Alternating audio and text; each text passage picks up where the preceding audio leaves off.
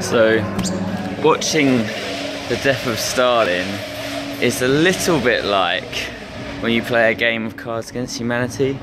At face value, it's a lot of fun and you have a really great laugh, but when you kind of think past all the dark implications of what you've just participated in, you can't help but feel just a little bit guilty. And that's kind of what we end up seeing with this film.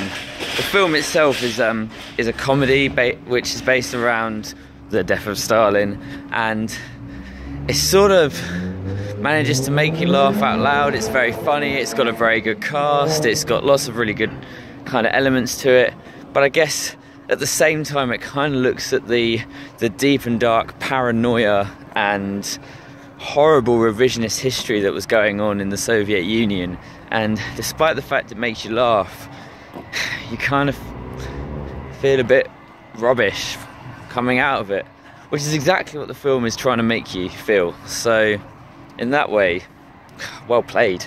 It's one of those films that you kind of feel like probably in a few months' time should be going up for nominations for awards, but potentially won't. But regardless, it's a very, very good film. It's very clever. It kind of really well plays the black comedy element, but kind of is also incredibly bleak. And yeah, I guess made me really want to go back and revisit the period of history that it's about. So there's not a lot of reason not to like it. I guess if the average cinema ticket was £10, you'd probably say that this film deserved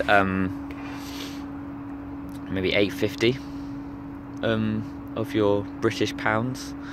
So yeah, it's not the film everyone's talking about this week, but it's a lot better than Geostorm, so go see it.